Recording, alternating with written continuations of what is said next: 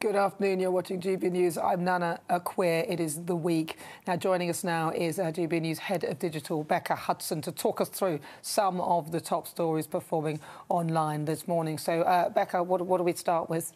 Well, unsurprisingly, our kind of digital output has been dominated by the two really big stories of the week. So obviously, the tragic shootings in Plymouth and the increasingly alarming situation in Afghanistan. And yesterday on Al Stewart and Friends, we were able to talk to Imran Ahmed, who is from the Centre for Countering Digital Hate, about this incel phenomenon, which is this sort of misogynist ideology that seemingly hundreds of thousands of men across the world sign up to. And it's about this, it's sort of this digital community on mainstream platforms like YouTube and Reddit, but also on kind of dark net, deep net, kind of more encrypted platforms as well. And we spoke to him about why social media platforms aren't doing more to counter incels. Let's take a look. I find it inexplicable as to why mainstream platforms, which are frequented by our children, and in which their vulnerabilities may be exploited for grooming by incels, that they are allowed to remain on those platforms in breach of their own community guidelines. I mean, it took YouTube 18 hours to remove the channel where Jake Davison was uploading videos with all manner of hateful content. Is it a technology? Is it that they don't get detected by the algorithms or the systems that YouTube use to protect the community, or is it a kind of deeper-rooted issue whereby these platforms don't take the incel movement seriously enough as a threat?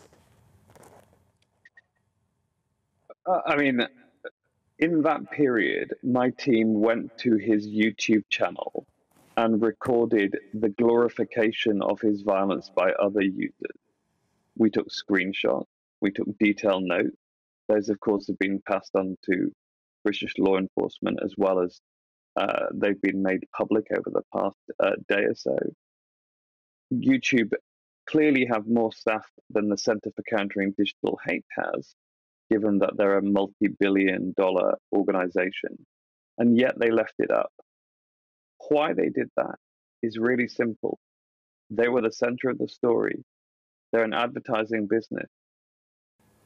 Well, I mean, you know, even somebody else could go in and see the information, and these. Yeah, exactly the point he's making. YouTube, with its sort of thousands and thousands of employees and seemingly kind of state-of-the-art technology, wasn't able to detect and remove that content that Jake Davison, the Plymouth shooter, uploaded. And we now know that kind of his actions are being kind of applauded and celebrated by other incels online. And so it really is this new problem. Well, it's not a new problem, actually. This phenomenon's been around for a really long time, but it has just seemingly gone kind of undetected or not taken seriously enough. And it's ridiculous that it takes a mass shooting in this country for us to finally be having a conversation about incels. Yeah, and one of the points that Mr. Ahmed raised was that children could be exposed to this kind of content online, and I can't hammer home often enough that parents need to take responsibility for what their children are seeing online. We should not give children unfettered access to the internet because there are so many horrible things out there. Well, I mean, and the thing is, although on this occasion it was to do with guns, sometimes, as you pointed out earlier, it can be anorexia. There are lots of subjects that, you know, suicide. This has been going on for a long time, and we have passively allowed this to continue. And the only reason why there is any attention on this at the moment is because now we can actually see the result of what has happened, and we can see that people are dying as a result of it. But big tech won't do anything about it, will they? At the moment, it's just going to be, we'll get angry about it. Again, it's the media again. We've got a slight problem with it. We'll just let the story go away, and then it'll happen again. But big tech have got away with it. Absolutely, that's the point he made. Like, you know, they would have made, there's advertising to be made against this content. You know, it does really well. You know, I can't imagine many brands would want to appear alongside some of the things Jake Davison was saying. But you're right. You know, these are commercial enterprises that they sort of social corporate responsibility is definitely a little lower down the list, isn't it, than the bottom line for these giants. So it was a really interesting conversation with Imran Ahmed, and you know, something we should have been speaking about before. And you're right, we shouldn't neglect it just because, you know, the news cycle will move on. Shall I move on? Yeah, well, why not? I mean, Mercy did that fabulous monologue, didn't she? Well, she did, and this is a really must-watch. Mercy's monologues have become a kind of appointment to view online. Amazing. They are wonderful, aren't they? And this was about people trafficking. It happened on the day that a migrant whose dinghy obviously capsized in the Channel was then airlifted and subsequently died. And she was talking about how people traffickers see this country as a kind of free ride and prey on the most vulnerable people in the world to provide them with supposed free, safe passage into this country. And it's really worth having a look at. Can't think of a single reason why the price of death is worth paying for merely crossing from France, a safe, democratic, human rights respecting country, to Britain, a safe, democratic, human rights respecting country. And here's what else I think. I think that for the most part, the people crossing into this country through the Channel are probably economic migrants. I also think that we're a laughing stock to people traffickers who, by the way, have this migrants' blood on their hands, who see Britain's shambolic inability to curb these crossings as a get-rich-quick scheme. More than 10,000 migrants have now successfully crossed into the UK. Just a week ago, a daily record was set for the number of migrants crossing, as 482 arrived in just one day. Those who suggest to have all the answers are either being daft, disingenuous or delusional. If the people who have been in charge for this for years and have both the money and power to make things happen can't even sort it out, then neither can migrant lobby groups who claim to have the answers. What I'm suggesting is that maybe, just maybe, a short-term pain, a long-term gain strategy is needed for now. Could I sleep at night knowing that from today, for example, we'd be sending migrants to an offshore processing centre? You know what? I could. Could I sleep at night knowing that from today we were saying if you come here from France, your application for asylum will be automatically rejected? I could. I could if it means the measures would curb the problem in the short to medium term while France and Britain get its act together and figure out a long-term plan. I could live with that. Because quite frankly, I don't want more deaths in the Channel. I don't want people smugglers to carry on profiting from misery. I don't want the UK to look like an incompetent soft-touch nation. After all, what's the worst that could happen? She's spot on. I love that. I love that. It's fantastic. She's absolutely spot on, right? I mean, we know that if you are crossing from France, OK, so I understand the concept of being a refugee. You're a refugee because you are seeking refuge. Once you arrive in a safe place, you can now claim asylum in that safe place, which is why you claim asylum in the place that you have landed. If you move from your safe place, you are now no longer a refugee because you are not running from persecution. And now you're about to take a perilous journey across the Channel and risk death to get to another country. Why? This is why Mercy's monologues are so great. Well, it's true. Mainstream outlets will not cover this story. They won't. Why are we not controlling our borders? You know, the government have been saying for years and years it's because of the EU. We can't control them. We left the EU. We still don't seem to be able to control our borders. Vulnerable people are being put at risk by these horrible people traffickers. And what are we doing about it? What is the Home Secretary doing about it? That's what I want to know. Why are we paying for expensive hotels? Why are we letting the boats come over and holding onto the boats in case the traffickers want them back? We should be turning people away and not letting them cross the Channel at all. I've also got that horrible feeling that, and I think Nigel Farage has said it a few times, and Mercy touched on it there, she doesn't want any more fatalities. But luckily, there hasn't been that many fatalities so far in the Channel. Now, as we move on through the year and the summer passes, people will still keep trying to make that journey, and the weather's going to be worse. The conditions are going to be worse. And then everyone will start talking about it. If there is 10 or 20 people who die in an incident in the Channel, and then, you know, it's going back to what I said before about the incels and what happened with Jake Davison. We only started talking about the problems to do with that when there's bloodshed. Yeah. And we don't want to get that far. But unfortunately, there's only people like Mercy and Nigel and talking on this channel about it where that conversation is being had and politicians are scared of it. And that's what we need to get over. Why are they afraid of this topic? Well, because they're all scared of being told they're racist, aren't they? You know, if you had the word migrant on a front-page headline sometimes, and then advertisers don't like it as well in newspapers and on TV channels, and we've seen that already in various places, and just simply for having the use of the word migrant, they think, oh, no, that's racist, they're refugees, or whatever they are, they're human beings, and they need to be treated well, and they need somewhere safe to live, obviously. But we have to have the conversation, and that's been shut down. So we need some politicians with spines, is what you're saying? That seems to be it, yeah. Well, Priti Patel is attempting to do it, but then, of course, it's that whole thing again of being called a racist if you dare to try and say, well, hold on a minute, and actually question what is going on. Let's hope that they will actually start to focus on it.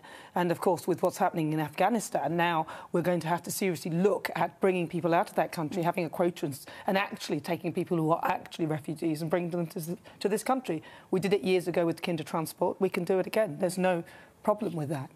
So we're moving on, though. What about this now? I watched this and I thought it was sensational, wasn't it? Dan having a chat with Meghan Markle's dad. Indeed. Well, talking of accusations of racism, this is Thomas Markle, Meghan Markle's father, in a very candid interview with Dan Wootton earlier in the week, wasn't it? I mean, my goodness, he had sipped the truth juice, and he was saying kind of how classless and unforgivable and embarrassing it was, the accusations that Meghan and Harry kind of levelled against the royal family in the other very candid interview that happened this year, which was the Meghan and Harry and Oprah Love-In.